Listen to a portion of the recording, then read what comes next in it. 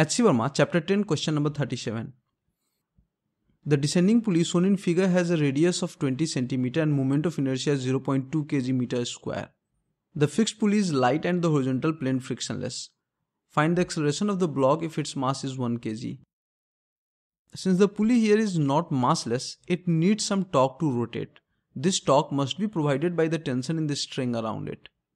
Therefore, the tension in the string is not same on the both sides of the pulley. Let us assume that the tension in the part of the string on the left side of the pulley is T1 and in the part on the right side of the pulley is T2.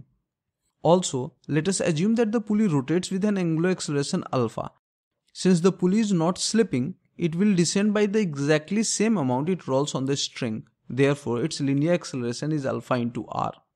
Now the acceleration of the block on the horizontal surface has to be twice the acceleration of the pulley. Therefore, the acceleration of the block is 2 alpha r. If you want to know in detail how we arrive at this relation between the acceleration of the block and the pulley, watch the solution to question number 34 of chapter 5. Link for the video is shown on the screen and given in the descriptions below. Now let us draw the free body diagram of the pulley. If we denote its mass by capital M, then gravitational force of capital Mg is acting on the center of mass of the pulley. The pulley is being pulled by tension T1 in the string on the left and tension T2 in the string on the right. It is rotating with angular acceleration alpha.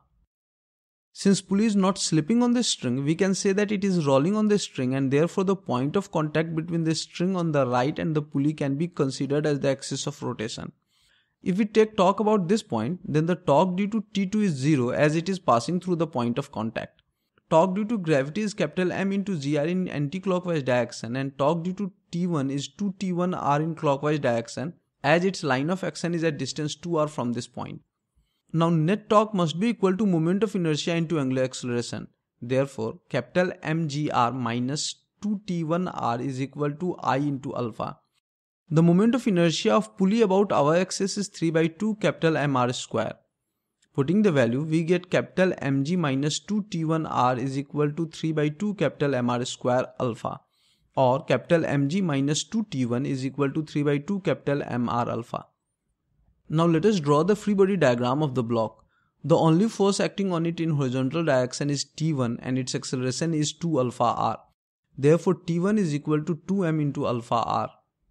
Putting the value of T1 in equation 1, we get capital Mg minus 4m alpha r is equal to 3 by 2 capital M alpha r, which implies capital Mg is equal to 4m alpha r plus 3 by 2 capital M alpha r, or alpha r is equal to capital Mg divided by 3 capital M by 2 plus 4m.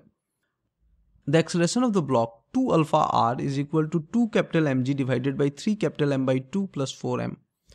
Now the moment of inertia of the pulley about its center of mass is half capital Mr square, but as per question this value is 0.2 kg meter square. Therefore half capital M into 0.2 square must be equal to 0.2. Simplifying, we get capital M is equal to 10 kg.